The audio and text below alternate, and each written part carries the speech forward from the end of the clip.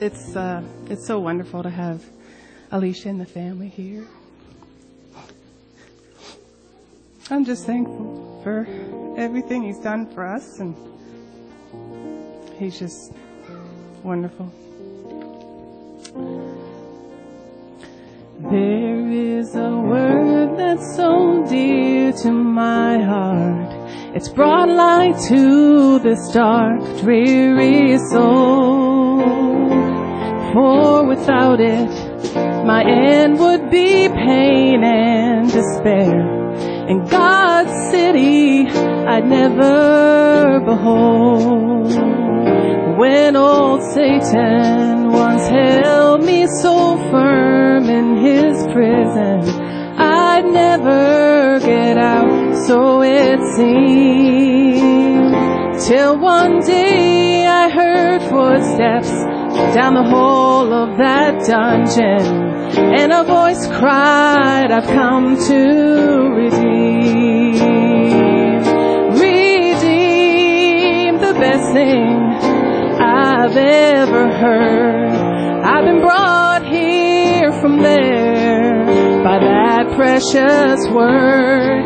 I'm free, I'm forgiven, I'm washed and I'm clean. Jesus bought me, thank God I'm redeemed.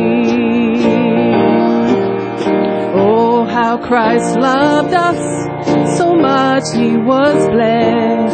He died on that old rugged tree. His blood was my payment, now free forever. I'm his now, thank God I'm redeemed. Redeemed, the best thing I've ever heard. I've been brought here from there by that precious word. I'm free, I'm forgiven, I'm washed and I'm clean. Jesus bought me, thank God I'm redeemed. There is a word that's so dear to my heart. It's brought light to this dark, dreary soul. For without it, my end would be pain and despair. In God's city I'd never behold. When old Satan once held me so firm in his prison, I'd never get out, so it seemed. Till one day I heard footsteps down the hall of that dungeon, and a voice cried, I've come to redeem. Redeem, the best thing I've ever heard. I've been brought here from there by that precious word. I'm free, I'm forgiven, I'm washed and I'm clean. Jesus bought me, thank God I'm redeemed. Redeemed, the best thing I've ever heard. I've been brought here from there by that precious word. I'm free, I'm forgiven, I'm washed and I'm clean. Jesus bought me, thank God I'm redeemed.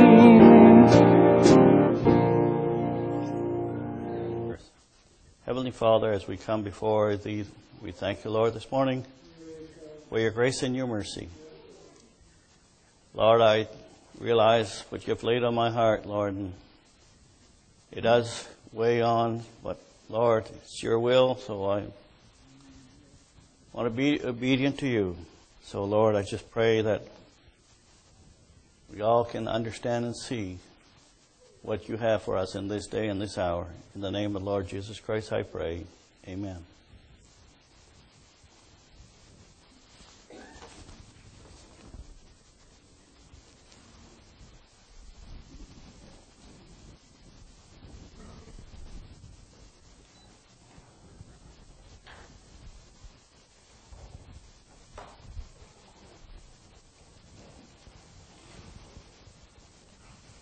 again, those that are listening by the way of the internet this morning, I just want to say that, yes, the website is different, but it's a work in progress, and Paul is the one I was amazed I was able to do it in just an afternoon or evening, putting that together. I tried looking at it, and I could only go so far. But you have to give way to someone that has the ability, like Brother Ray was saying about his brother. There's certain things you have to allow them to do their work. You work with them, and praise the Lord. That's how it is in the body of Christ as well. So praise the Lord.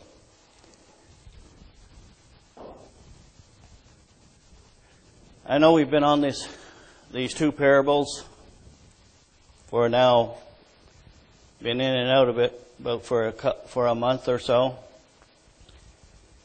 And what we have here, we show the grace age of time. But in these two parables of Matthew 25, 14 to 30, and Luke chapter 19, 12 to 27,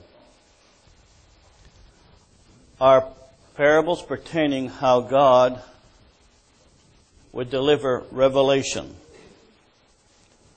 to a people, and where these two parables really apply. Yes, we can pull certain things and present in a certain way, but this morning I want to look at it in its context, how it is really exposed as Jesus speaks about it. We have a knowledge and understanding in this hour, according to Isaiah chapter 30, verse 26. It talks about the light of one day, but at the end time it would be sevenfold that of one day. That's when the towers would fall.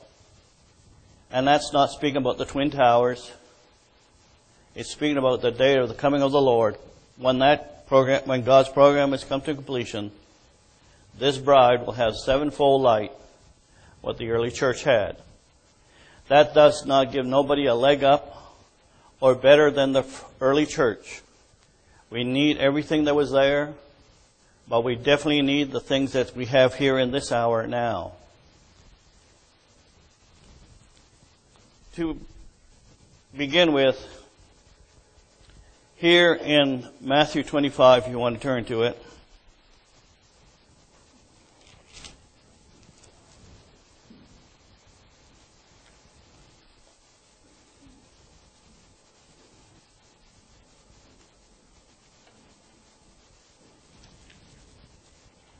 for the kingdom of heaven, in verse 14, is as a man traveling to a far country, who called his own servants and delivered unto them his goods. Well, we know the one traveling to a far country is none other but the Lord Jesus Christ himself. And he's going to deliver some goods. No, there's no dollars or kroners or anything coming out of heaven that God is going to be giving.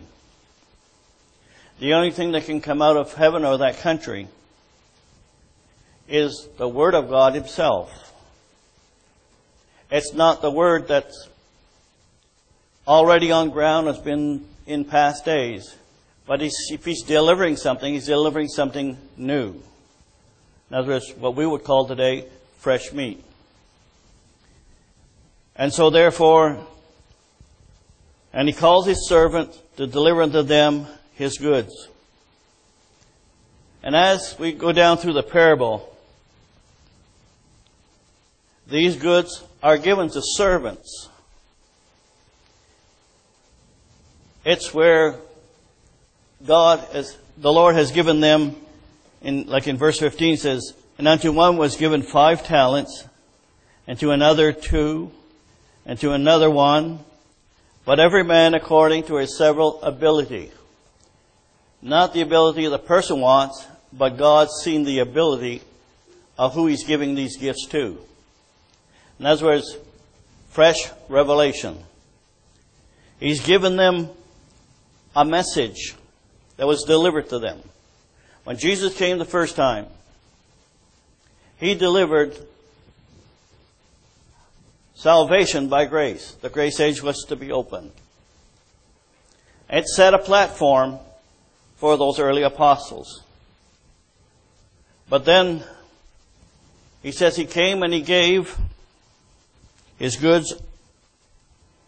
He came, far traveling to far country and delivered his goods, and he delivered his goods. So, unto the one that has 5 talents. Now, time-wise, looking at it in this way, once God has dropped in the revelation in that early church, or when Jesus was walking, they, apostles, received the same word. They had received the message. And so they were given a base to start with.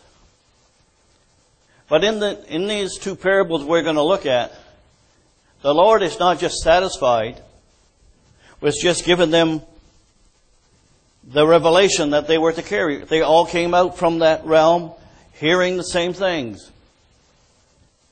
But what he's talking about in these parables, he says, have you put these pounds to usury or to increase? So God was more or less saying, reading between the lines, He wanted that ministry to increase in revelation. And not everyone's going to receive, in that hour, receive the 5 pounds, but according to the ability that they had. In other words, it goes along with the 5-fold ministry over in time. If we're looking at the overall Ephesian church age, you had an apostle. There was always a lead apostle that God was using. And we look at Peter before God turned to the Gentiles. Then we look at the apostle Paul as he does turn to the Gentiles. But then as the other ministries rose up, they too were given a certain understanding of the revelation of the Word of God, and God was expecting them to increase in their revelation. Because as we read through the parable, I don't want to read the whole thing again, but as he's looking down through time, he's not disputing what was given to them, but he is disputing, what have you done? Have you increased in more talents? Now, don't be distracted by the word talent, because if God's going to give something, it's not a talent to, let's say, play the guitar or anything like that. It's a talent concerning His words, His goods. That's what comes from heaven. But He's expecting an increase. And in order to have an increase, then those servants must be listening to that voice. Now He's gone up to heaven, and He's speaking to them, and they would increase in knowledge and revelation of fresh revelation on ground. And a good example is the Apostle Paul. I would say if there's one that had an increase in talent, would be that apostle. It was given, it says, he's just using that as a type. You can only take the parable up to a certain point. It's a profile. So now as the Apostle Paul has moved on, he finds himself, as he's dealing with the Jews, there was other men that heard Jesus that was up in the ministry in that hour. They would claim, oh, we love Jesus, and we're from Peter, we've been into Jerusalem, and God was not looking at that at all. Not in this parable. If God was looking on ground and says, what have you fellows increased in? 0. Why? Because there was a spirit about them that was contrary to Paul. Paul was God's choice. And as Paul spoke, he didn't go looking, oh, I want to be the top evangelist like Billy Graham or a preacher. He could only minister the thing that God was giving to him. And that caused the situation to Paul to be in that position. But these others, from time to time would confront Paul or would confront the assembly. They work behind the scenes. They have no talents. They didn't grow in no talents. That's one point to identify them a little bit. Now, as we're looking at this parable, at the end of that parable, when the Lord comes, when He talks to that unfaithful servant, why was he unfaithful? He didn't see the necessity to grow in truth for his hour. And what happened to that type of individual? At the end, starting from verse 24, let's see from that point. Then he that received 1 talent came and said, Lord, I knew that thou wast a hard man, reaping where thou hast not sown, and gathering where thou hast not strawed. In other words, he's giving that response. The Lord is using those words to portray the atmosphere that was in that grace age at that first church age. And his Lord said unto him, Thou wicked and slothful servant. Why was he slothful? He might have been running the road, going everywhere, preaching circumcision and whatever ones that was around in that hour. But he was slothful in listening to the voice of God in his day.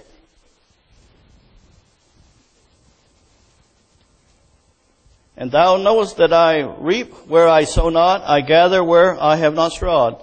Thou oughtest. Now here's the Word of God is actually saying, it's not an option. Thou oughtest, therefore, to have put my money, or the revelation, to the exchanger, that at my coming I would receive my own with usury, with more. And if doesn't come more revelation, then that's a slothful servant, because he's not hearing the voice of God. In Hebrew, I'll just quote it from there. Chapter 12, verse 25. See that you refuse not him that speaketh. For if they escape not that refuse him that spoke on earth, how much more shall we escape if we turn away from him that speaketh from heaven? Now in the days of Paul, Jesus was not on earth. He was up in glory. And those they were looking at the man and said, we don't like him. We don't want him to be ruler over us. He's not our choice. Paul, you're making something of yourself. That would be the buzzword that they would use in that day and that hour. Really, in one sense, they hated Paul because of the things he was preaching. And it's one thing to hate the man, but it's another thing to hate the word that comes from God. Because Jesus said one day, every blasphemy that can be spoken against the Son of Man will be forgiven. But if you speak from God, from what God is bringing at your day, there is no forgiveness. But this the end result say. Therefore take the talent from him that giveth, and give it unto him which has 10 talents. For everyone that has shall be given. Given what? Of the message is already revealed? Should know that. Should come into that. We're talking about servants, not beginners. And he shall have abundance, but from him that has not shall be taken away even that which he has. And here's the outlook. It's a sad thing. And cast ye the unprofitable servant into outer darkness. There shall be weeping and gnashing of teeth. There's a type set in the Old Testament. It's used as a type that plays itself all through time as God's Word would come on ground. And if you want to turn with it, it's up to you, but it's in 1 Samuel chapter 8, verse 7. Now, what I'm speaking today is very important. We need to see the underlying situation. In 1 Samuel chapter 8, verse 7.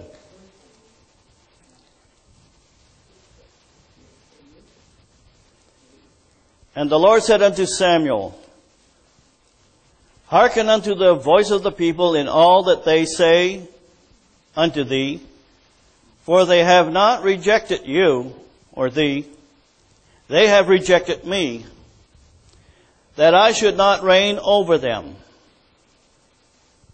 Who is to reign over us? Who is our leader? The Lord Jesus Christ. Yes, that set a type in the Old Testament. And we can see it played out in the life of Jesus.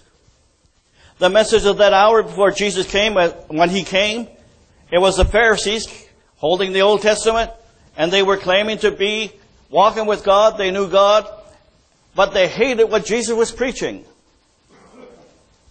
And He says, you can hate me, that's fine. But if you hate the words that comes from my Heavenly Father, then you're going to have to deal with my Heavenly Father. And the word He put on ground. Now that hatred of that hour went beyond hatred just in their heart. They want to kill Him. Want to have Him crucified. Then we can turn to Acts chapter 5. Here's Peter. Because he received some talents. And in Acts chapter 5, verse 30,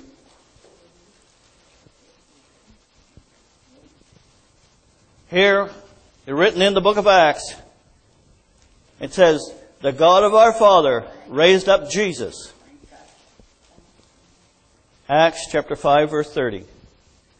And the God of our Father that raised up Jesus, whom ye slew and hung on a tree, Him has God exalted with His right hand to be Prince and Savior. Jesus is the one that's supposed to be leading. Because He's up in glory doesn't mean now it's a vessel on the clay is going to do the leading. It should be under the leadership of the Holy Ghost. And to give repentance to Israel and forgiveness of sin. Verse 32. And we were witness of these things, and so is also the Holy Ghost, whom God has given to them that obey Him. And when they heard that, they were cut to the heart. It's the word that cut them. Maybe Peter might not have been an eloquent speaker. I don't know. But they were looking at Peter as being the source of the problem. But they couldn't see the words he was speaking was coming from heaven. And when they heard that, they were cut to the heart and took counsel to slay them. And there was Peter and the other apostles there at the point in time. So this warfare between the spirit of Antichrist and the Spirit of God,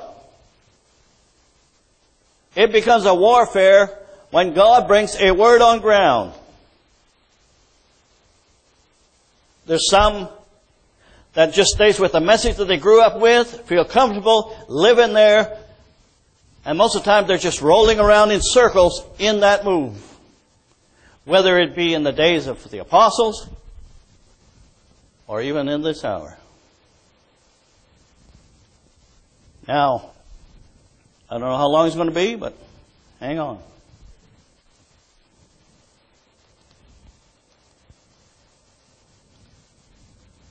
As a place to start to look what's happening in this hour, we have to set some places where things are, what God has been doing. And when we read in Hebrews chapter 12, verse 25, see that you refuse not him that speaketh, for if they escape not whom refuse him that spoke on earth, that was Jesus, how much more shall we not escape if we turn away from him that speaketh from heaven? Has the Lord been speaking from heaven all through the grace age in New Revelation? No. He did in the first church age till John on the Isle of Patmos in 96 AD. Things went downhill. Truth was lost. Then God started restoring truth that already was there, but that's not fresh meat. But then when we come to this Laodicean church age, God was now going to set in place and in motion, by the means of a prophet. He heard one thunder that broke 6 seals. That was the beginning of the carcass. Because what is the carcass? Is it not fresh meat? Sure it is. Now the reason I look at 1963, because one thunder, that means God spoke. And so this, Matthew chapter 24, verse 28, wheresoever the carcass is, will the eagles be gathered together. And how we love to use that in every branch, every kind of offshoot. We're feeding on the carcass. Really? We're going to look at it this morning, whether you are or not. He said, well, I didn't come to hear that. Well, I didn't want to preach this message either, but I have to. So this carcass started. Who initiated? God from heaven. He, one thunder. He spoke concerning 6 seals. The 7th one's not revealed yet. But then when did it stop with Brother Branham? No. Fresh meat has been going on all down through, and the fresh meat will not stop till the bride comes to her perfection.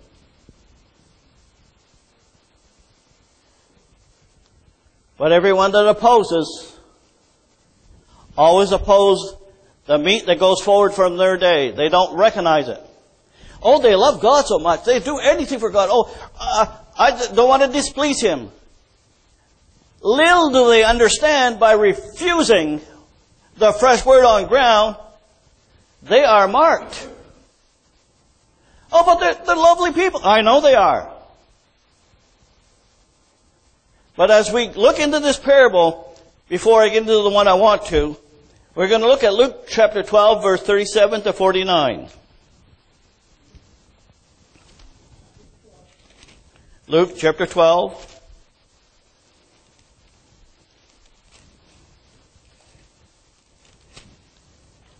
And after this service, we're going to find the true colors of those that are hearing from God or not.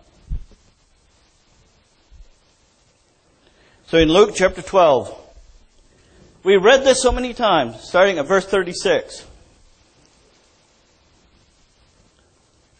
And ye yourselves liken unto men that wait for their Lord, when He will return from the wedding or the wedding preparation. Now, when did He return from the wedding preparation?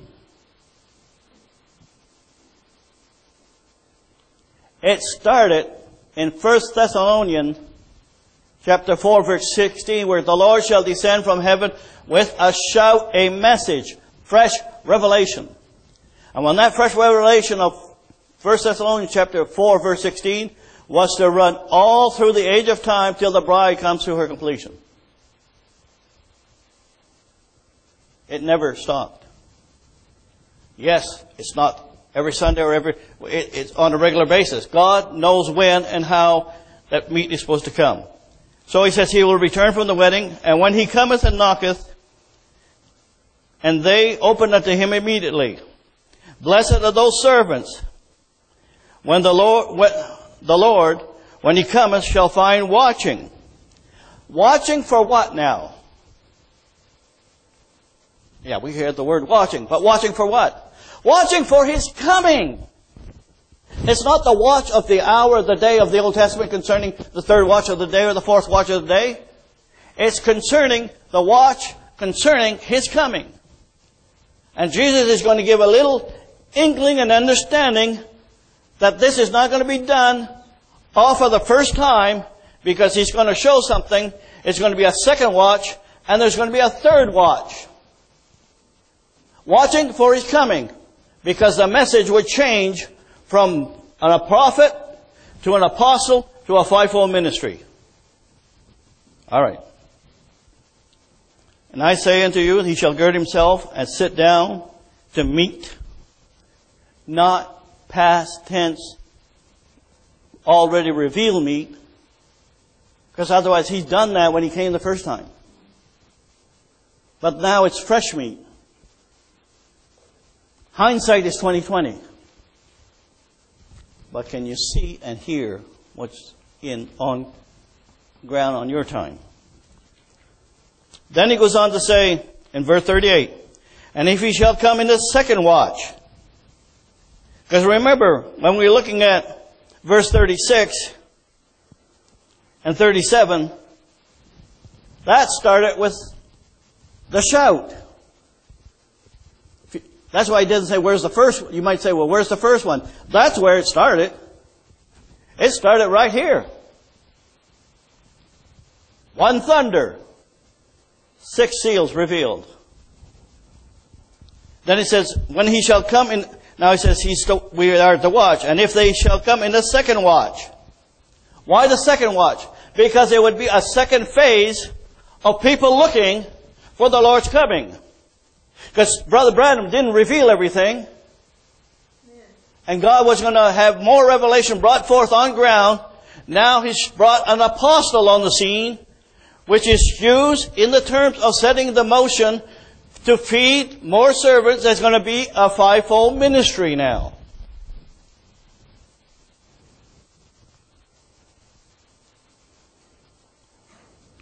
Now we're going to go to the parable of Luke chapter 19.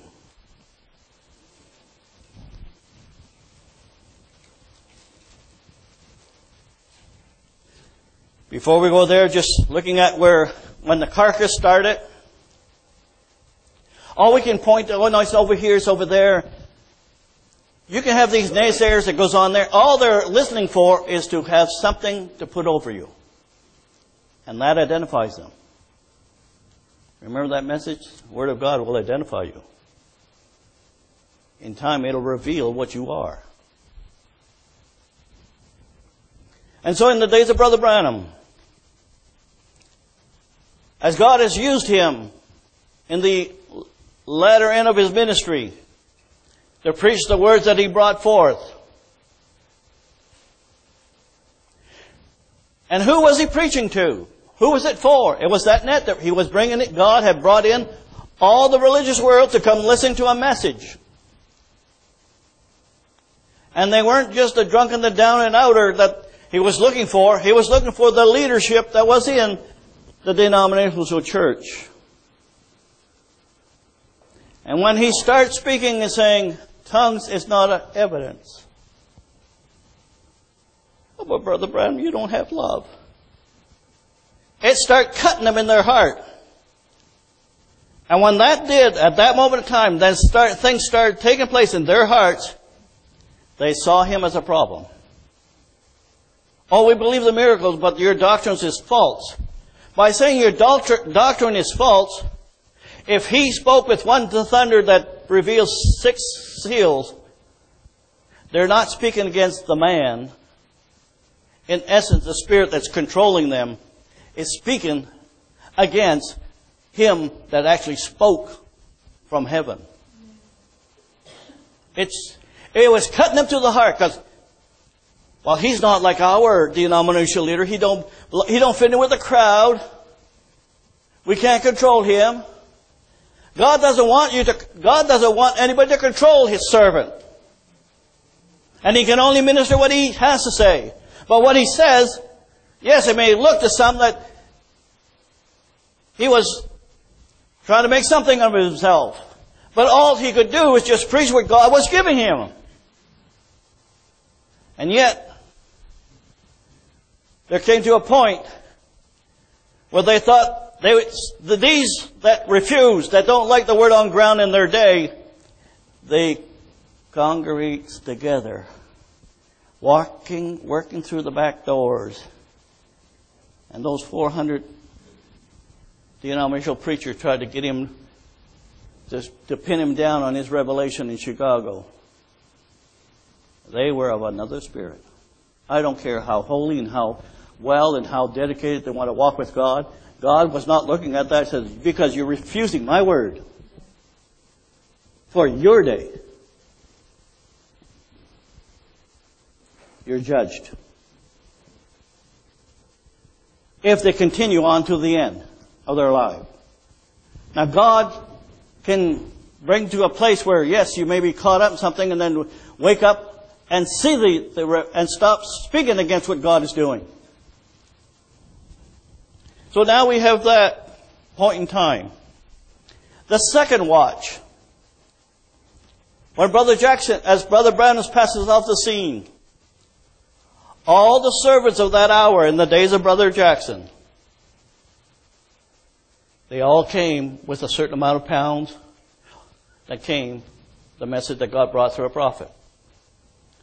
And now as Brother Jackson was not trying to make something of himself, he could only minister what God was giving him. And this was irking those false servants. He's a blackbird. He don't conform. He don't like church order. On and on it goes. And in the background they get together and they try to put pressure. They would send tracts and so forth. But God's man is not deterred by the pressure of the things that's coming on ground. Isn't that what took place? And because they continue on speaking against Brother Jackson, they ended up spinning in circles because they only play with the message that was Brother Branham brought.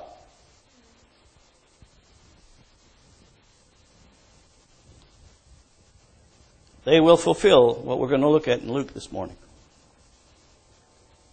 Now we come to this hour.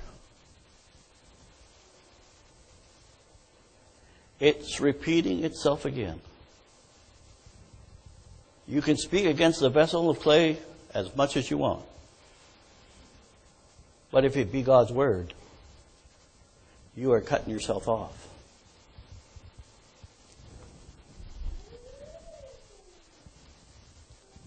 There's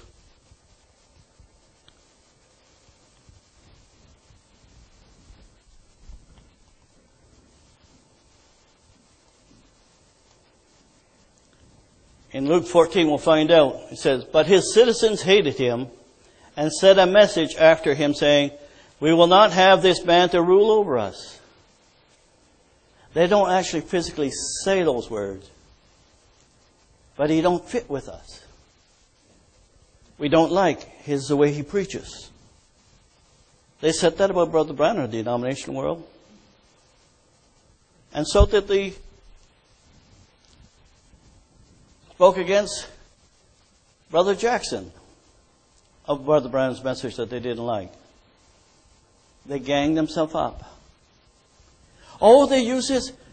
And here's what really gets me. Well, there's a spirit about it.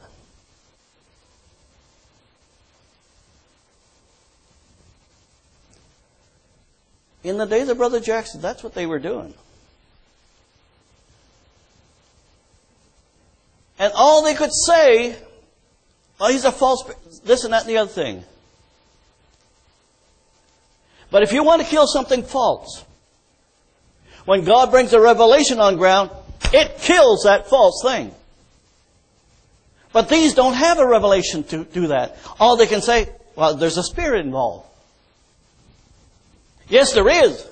The Spirit of God that's bringing the word on ground and is testing you. Well, okay. Now, we're going to get into that parable.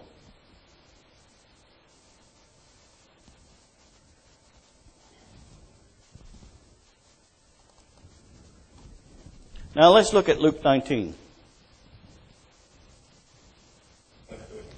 A certain nobleman went into a far country to receive a kingdom and to return. Who's that nobleman? It's the Lord Jesus Christ. What is that kingdom? It's the kingdom of God. Right? So, but just looking at that point in time, we don't know where it is in the grace age. But verse 13 identifies it where you are in the grace age. Verse 13 says, and he called 10 servants and delivered to them 10 pounds and said unto them, occupy till I come. This is a warning, and the next verse is a judgment.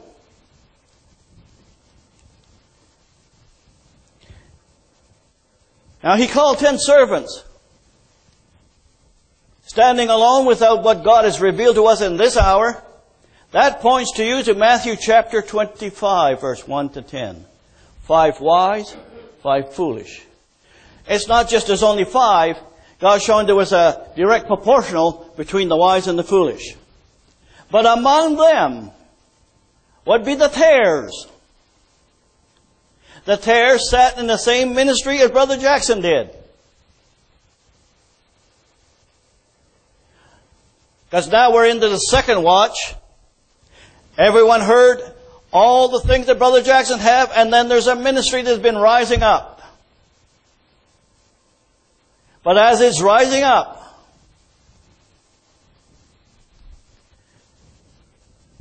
we found out by this hour, not all those servants are true servants.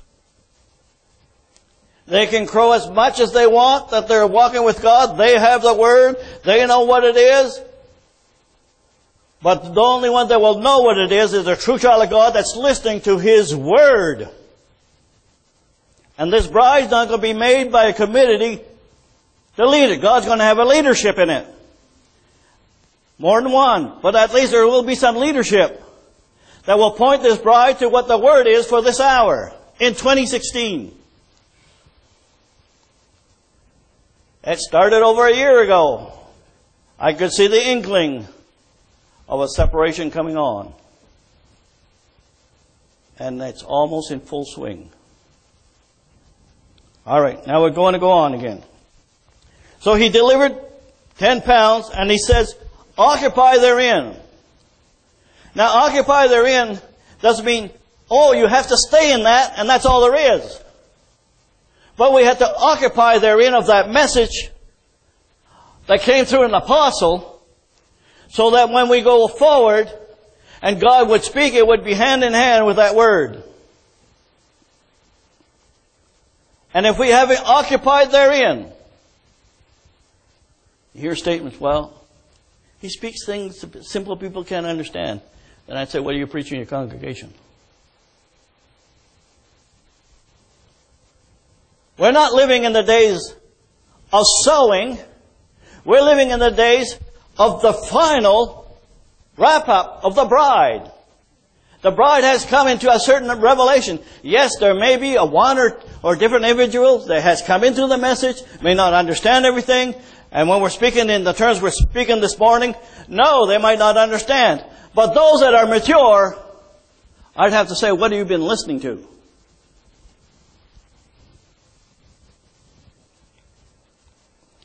Now, verse 14, I often wondered where that fit.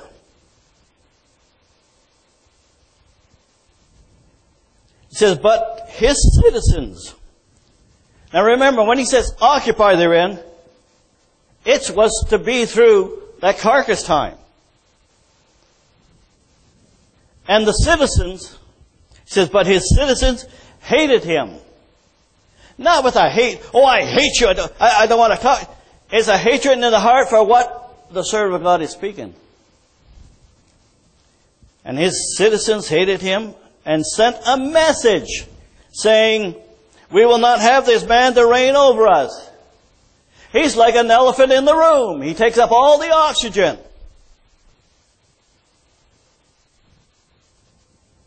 To you, it may look like that. But if it is God's Word, then you're on dangerous ground. I don't care how holy one may want to present himself. And who is this citizen? When I looked it up in the concordance, it's a citizen not in the days of Jesus. It talks about this definition of citizen is citizen of that country. And so what country is it speaking about? Is it the country of Israel? No. It's the country of the kingdom of God. We're all supposed to be citizens of God's kingdom. You understand? You see it? So in those that should have been occupying in having those pounds to set them as a state to move forward, the Lord is bringing in this parable, there would be those that would rise up, and we don't want Him to rule over us.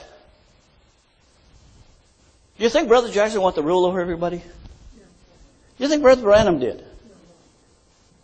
Brother Jackson, you shouldn't have preached what you preached because, it upset the people from the Branham line. Think about it seriously. Now here's how the Lord is dealing with the situation now.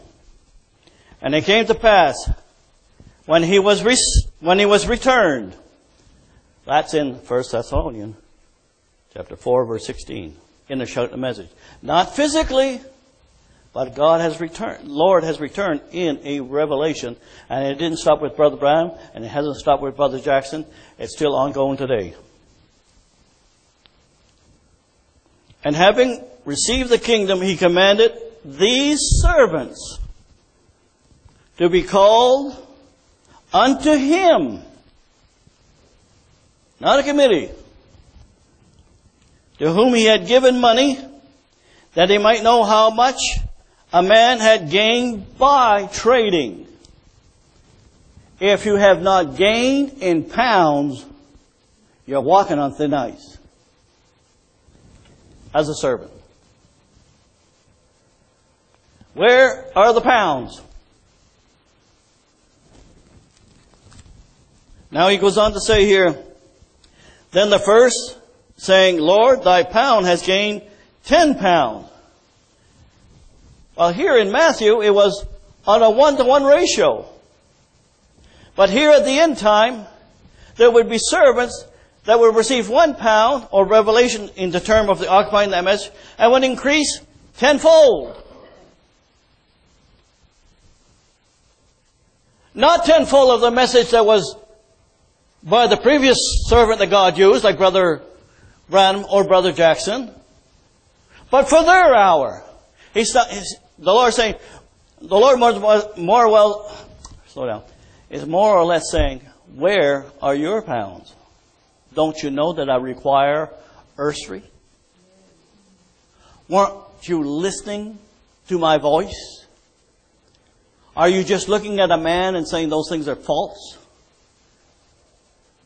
Haven't your predecessor done the same thing all down through history?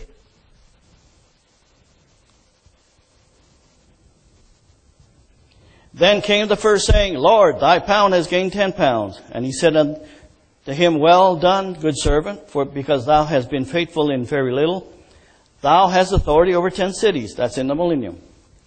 And the other came and saying, the Lord, thy pound has gained 5. So not everyone gains the maximum.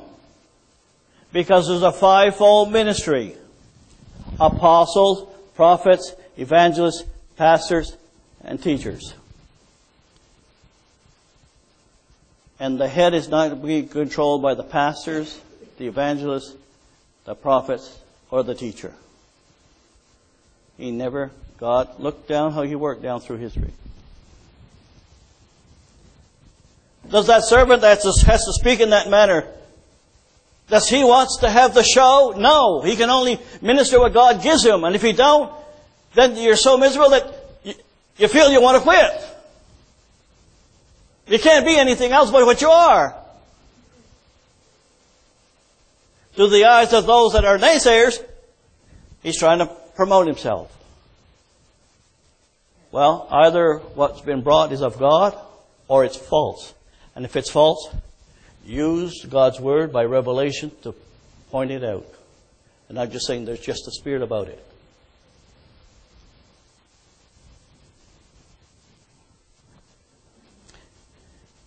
Verse 20. And another came saying, Lord, here is thy pound which I have laid up. In other words, that was delivered to him. For I have feared thee, because thou art an austere man. Now, they were scared to bring in something on their own. Not that you bring it on your own, but had they wanted to be led by God, God would have started showing things in the Scripture. Thou takest things up where thou layest not down, and thou reapest where thou did not not sow. And he said unto him, Out of thy own mouth will I judge thee, thou wicked servant. Wow! He was delivered the same pounds as the wise servant. Why is God calling him a wicked servant if he had what's been delivered? Because he's refusing the voice that's speaking from heaven for their day, for our day. Thou knowest that I was an austere man, taken up where I have laid not down, and reaping that I did not sow. Wherefore, then gavest thou not my money, or the revelation, into the bank, and at my coming I might have required my own with usury or increase. And he said unto them that stood by, Take from him the pound that was given unto him, and that has 10 pounds. And they said unto him, Lord, he has 10 pounds. Verse 26, For I say unto you that everyone which has shall be given, but from him that has not shall be taken away everything that he has away from him.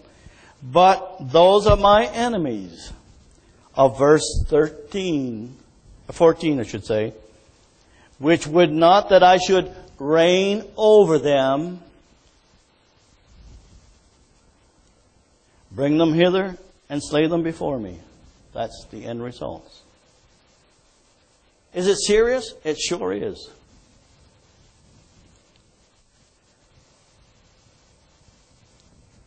Is it just a one-man show? I believe there's more than one apostle. But like Brother Jackson's message that we have played on our webpage, the body of Christ, number 5, I think it starts around the 25 minutes or so. He says, when that fivefold ministry gets going, there's going to be somebody to speak loud enough, forceful enough. God's looking to use a head to bring the whole thing together. He's not looking for a committee of men working behind the scenes. Well, it's so and so, and that's a beginning of an Antichrist spirit that's falling on people, and they should wake up and see what's on in this hour. Of all the things that God has opened up since 2005,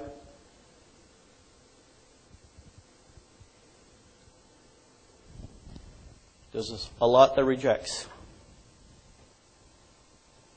And little unknown to them. And I've seen this played out through the years that I've been ministering. Every time you see God bringing in new people, there's some that's going to be caused to leave. And there's a new crop of believers that's connecting up via the internet in different places of the world. There's a hunger that got started at the beginning of this year. I've never done so many Bible studies in all my life in a short time. Did I go looking for it so I could build up a ministry? They asked.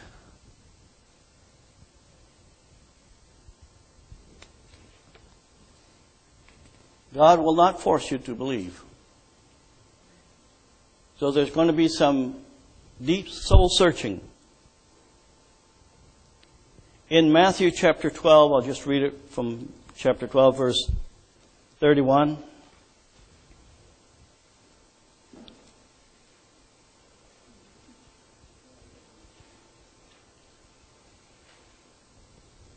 Wherefore, I say unto you, all manners of sin and blasphemy shall be forgiven unto men.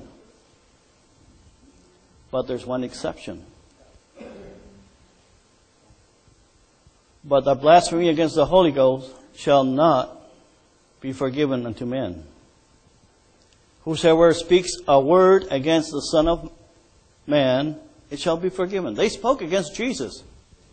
And God could have had those Pharisees, or those that spoke against Jesus in those days, they could have been forgiven. But whosoever speaketh against the Holy Ghost, it shall not be forgiven him, neither in this world or the one to come. Oh, but this blaspheming the Holy Ghost is talking about the miracle, saying is of God, and that God does is of the devil. That's not what the blasphemy. That is part of it. But it's the revelation of the Word that cut off those Pharisees in that hour. They spoke against him that speaketh from heaven. And everyone this morning, you have a decision to make. Either you hear that you know it is from heaven, or what you're listening to, if it's something else, then go for it. I'm not going to stop you. I won't go there to disturb your congregation. I won't darken your door. I'm just satisfied and happy just to be here. The Lord knows I've traveled enough in my lifetime. And then they use the word humble like the world uses. Oh, the bride's going to be so humble.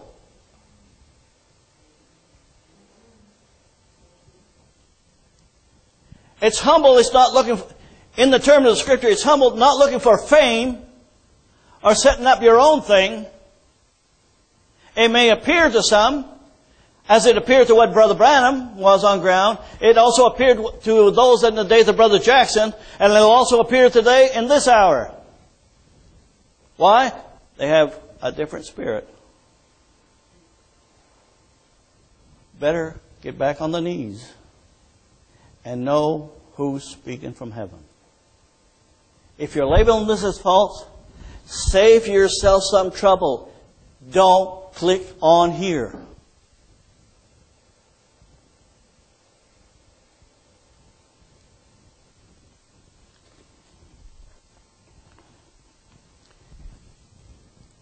There's other things we could bring in. But how many see what's going on? God is not, yes, He is concerned of how we live our lives.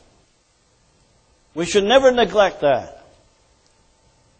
But if I came to you saying, I'm following God so much and I love Him so much, I'm walking in truth, and I didn't speak any error because I'd have no pounds really.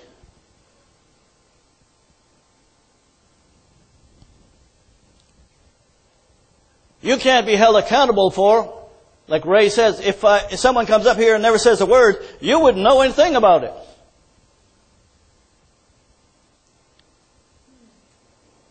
But there has to be somebody with a backbone, not a wishbone. And if you feel that here in Moncton it's whole false things, save yourself some trouble. Don't click here. There's many that are. Last weekend, there was 53 hooked up here. As much as the congregation here. Did I go around putting advertisements, please click on Moncton? Did I send out flyers? Emails? No. If God's in it, He'll make us prosper to what He wants. And if God's not in it, Lord, I wouldn't mind just shutting that thing off. Let someone take the road. But there's something that moves you. I've been holding back for over a month. Because I can see now how that parable in Luke really fits.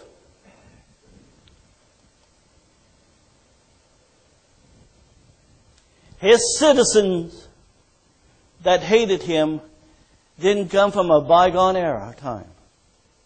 It's the citizen of the country, of the kingdom of God, that are claiming to be in the kingdom of God, that are causing the trouble in every stage where God was bringing fresh revelation on ground.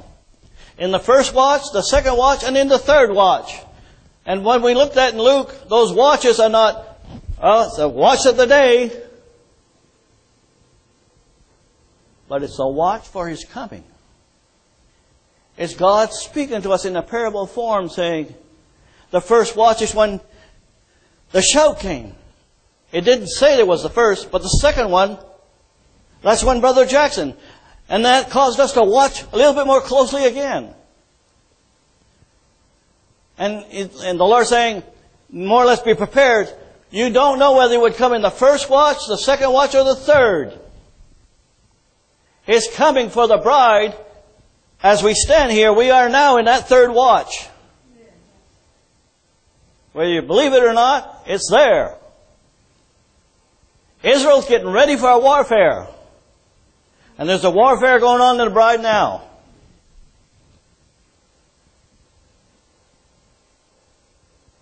Brothers, what do you think about this?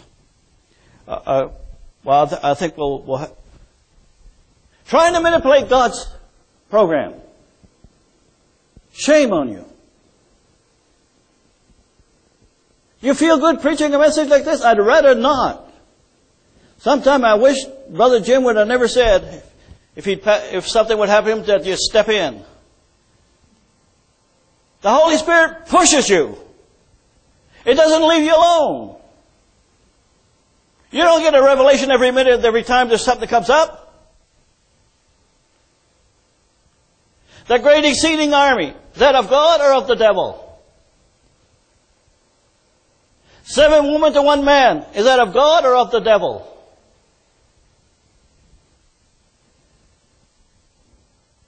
The 2 days of Hosea and the great sage are the same, is that of God or of the devil?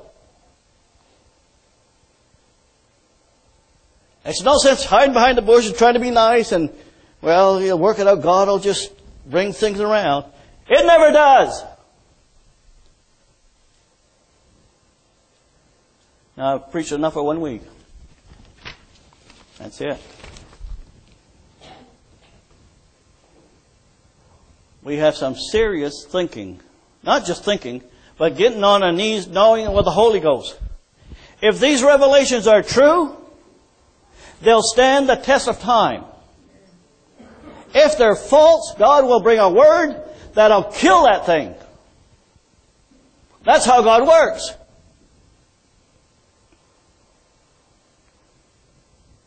Can you change the mind of the Branham people? No. Can you change those that has just stuck around with what Brother Jackson says? No. It takes God, and they have to hear from heaven, from Him, and know what's happening in their day. They have to know that, what is that increase? But they got blinders on. We staying with the message. I know you have the message, but you don't have what's on now. I said more than I should have. But if I didn't tell you the truth, try to pussyfoot around,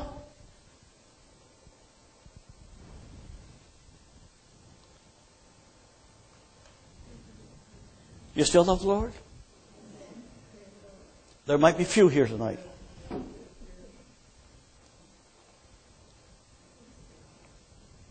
Let's just stand. Have musicians come. Lord, I realize that we're living in an hour. Lord, it's your Spirit that's moving and pushing us to a certain climax. But that'll be in your time, Lord. Lord, I've done the best I could to try to show the picture of what's happening in this hour. Now, Lord, I just pray, use the words that were spoken as you would see fit. Yes, Lord, my heart reaches out that we may all come to see the same thing.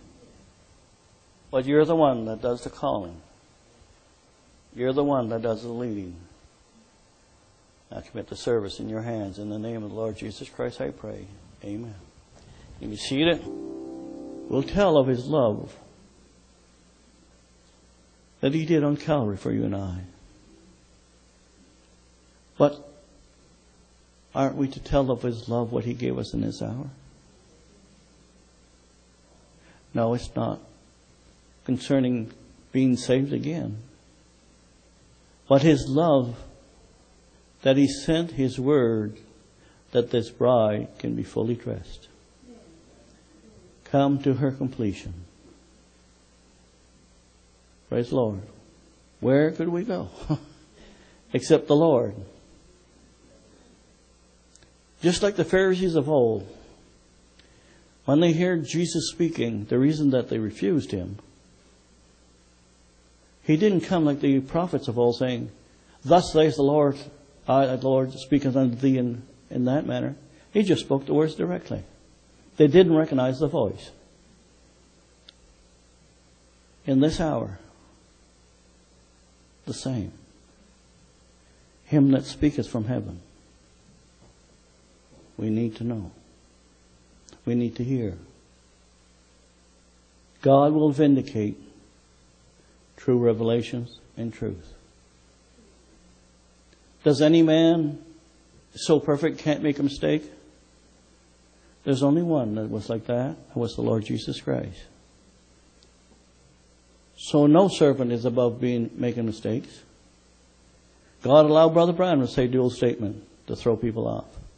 God allowed Brother Jackson to say certain things to test that generation. Do you think it's going to be any different in this hour? I'm going to stop. You.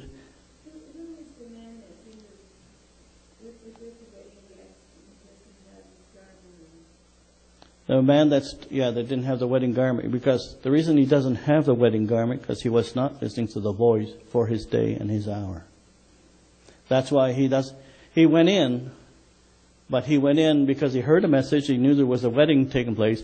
It was what was delivered, and he lived in the past. God is holding this generation, the people in this hour, not what you heard past, because that generation was judged by those things. There was a test in that hour. When in the hour we're living in now, God has brought things on ground. And that is the major test right now. Can you see it? That's the test. And what it does when it's how God allows. Well, it talks about the Word of God is sharper than a two-edged sword, even dividing the marrow of the bones. God knows what's in the heart of each one. We may say, "Oh, I'm walking with the Lord. I have truth." But God's going to put that to the test. Hindsight is 20/20, and the test always is when God brings something fresh on ground. What are you going to do with the Word? I don't want to start preaching again, and I know Lord forgive me, but I'd rather not. I would have rather stayed home than try and preach this message this morning. But it is what it is. Let's just stand. Brother Ray.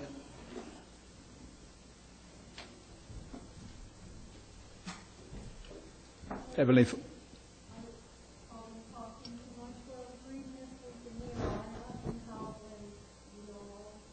when he went to build the wall, and how they had one sword in one hand and the tool in the other hand. And I was talking to Mike, and I said it seemed like every enemy came crawling out of everywhere to hinder the word.